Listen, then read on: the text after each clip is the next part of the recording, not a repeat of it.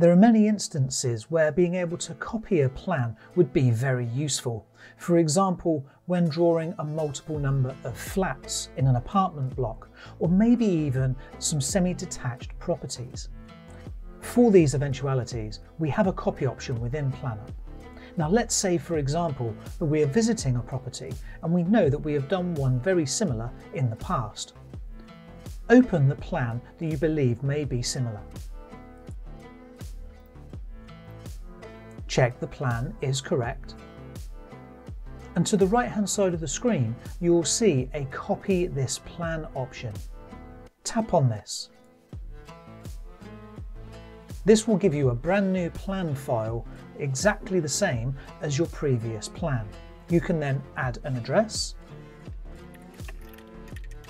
and then add the postcode and select OK. It may well be the case that this is a semi-detached property and it is a mirror image of the plan that you actually need to draw.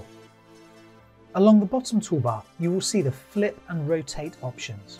The rotate option marked by a green circle, the flip horizontal and the flip vertical options.